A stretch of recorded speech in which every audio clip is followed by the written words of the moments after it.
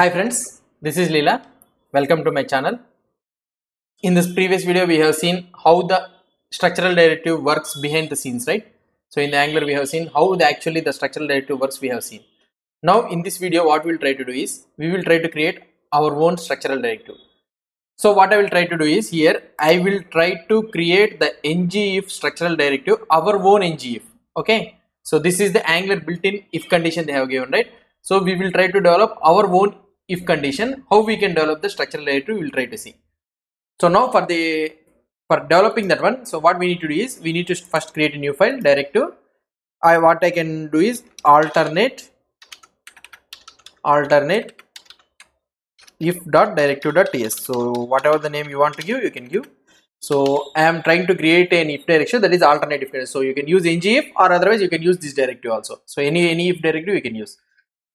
So simply what we can say is export class alternate if directive. You can keep the name like this. Okay. So for this one we need to import the directive from where we need to import angular/core. Okay, so this is the first thing what we need to import. So here is the directive. So we have imported the directive here, and here we need to give the decorator of directive. In order to convert this class as a decorator, we need to give like this. So I will be using the selector.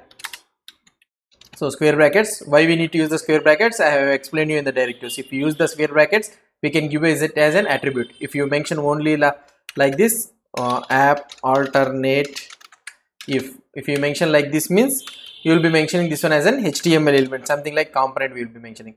So we will use it like the square bracket, so that we will use it as an attribute only for the HTML element. Now okay, fine, we have implemented.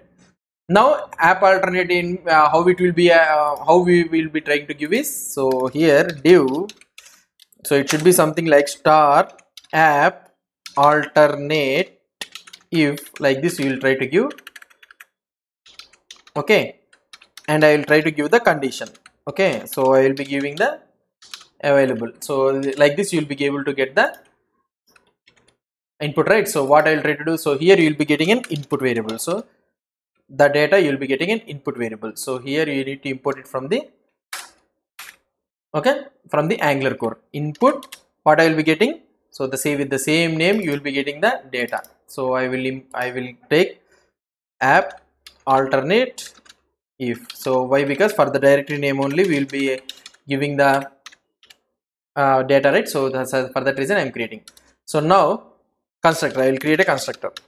Okay, for the constructor what we need to get, first we need to get the template. So template means nothing but behind the scenes how the structural directive will be converted. It will be converted to the ng template like this, it will be converted. So we need to remember this one. So star ng if you are mentioning any structural directives that is starting with the star, means so behind the scenes Angular it will be converting into like this. So we need to get the template. So, okay, we need to get the template. So we need to get the template means, so previously we used to get the, for attribute directive we used to get the element ref, right? For the HTML we will be getting the element ref. In the same scenario, if we need to get this template, we will be having template ref. So template ref is called of type template ref. Okay, this one also it will be imported from the Angular core of type any. Okay, you can type of type any. And another one what we need to get is where I need to keep this template. If the condition got true, means where I need to go, where I need to get render the template. So that one you will be having the ViewContainerRef. Okay, so VC ref. So you can think this one is also imported from the Angular core. So this one is the ViewContainerRef. So that is nothing but what you can say is this user container HTML. This is nothing but the view, right? This is one view container. So this is the this reference you will be getting that one in the directive. So I need to place it in the ViewContainerRef and the template ref. Okay, template ref means what is the template I need to render and where I need to render. So you need to remember this one. So now I got the condition. So now I can go to, so when this input condition is changing, okay, when this input condition changes, I need to place, for example here, implements on init. So we will write it as on init. Okay, so now what I will try to do is ng on init. I can implement the ng on init. So now if app alternate, so here what I can do is of type boolean. I can take of type boolean. Okay, if this dot app alternative, if it is true, means then I need to paste paste this template, I need to paste this template in the view container ref. So I can write something like this dot vcref. I have written vdref, right? So yeah, you can keep whatever name you want.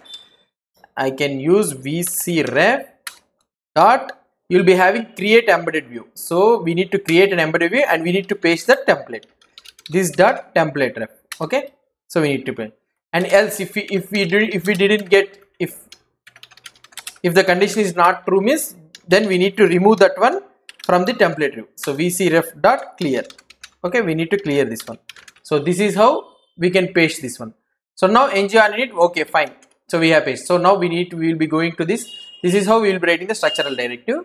And here you can go to the app module and here you can add the import. So you need to import in the declaration. So whenever a new directory is created, so we need to import from, so slash directive slash alternative dot directive. So I can go here and I can paste it alternative directive. I can go here and I can do alternate if directive. So I pasted it here. If I go here, so no errors, nothing. So fine, it's fine.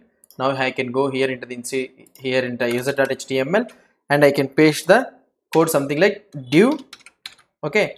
Now I need to write the condition app alternative is equal to, I will use this is available. Okay. So now this condition enables with custom directive or something like this. Okay. So we have written some code. So now we will try to check the output. If I try to check the output here, so now we are not able to see the output, right? So why we are not able to see the output is, so because of the, I think I kept it false. Okay, fine, I kept it false, right? So I will keep it as true. So true means all templates, 3 templates will be visible. So if I refresh this one, please add the background color. Okay, why this one is not visible? So we will check it in the console if there is any errors or anything. If we will try to check. Okay, fine, we got the 2 errors. So here we are getting a no provider for the TemplateRef, no provider for the TemplateRef. Okay, fine. So let's check that one. What is the problem we are getting? So here I can go vcref diff. Yeah, what is the problem it is saying? So TemplateRef is not here. If you go here, yeah, this is the problem. See, so we are defining it as attribute directory instead of the structural directory. We need to represent this one as the structural directory. This is the problem. If you represent this one as a structural directive, then TemplateRef will come, or otherwise here element ref will come. If you mention it with the square bracket, element ref will come. Now here, so or otherwise you need to mention the ng template like this. So here, you know, if I go and if I check the output here, no, this one has gone away. Okay, fine. Now here you got the condition. See, this condition enables with the custom directive. Fine. Now what I will try to do is, I will try to keep a button here. So I will try to keep the button here, button. Okay, toggle. Okay, toggle condition. So we will toggle the condition so that is available will become true and false like this. So click is equal to is available is equal to not of is available. Yeah, so we'll keep it like this, and here I will write the class is equal to, oh sorry, what is this happening? Yeah, class is equal to btn hyphen primary or warning, anything. So other than the colors, so differentiation you will have. Now what I am keeping is, here I am keeping the toggle connection, so that if we click on this button, automatically the condition will get true and false, something like that. So now if I click in this one toggle, so if I click toggle, automatically the conditions all these all templates has gone away, but here the alternative is not gone. See, so when we first press only, so this one is taking, when we are changing this is available to true false, it is not taking that condition. So why is this happening?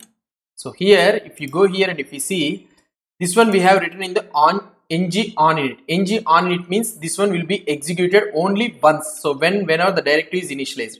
So now here the directive is initialized, but we are changing the alternate what is available condition to false again.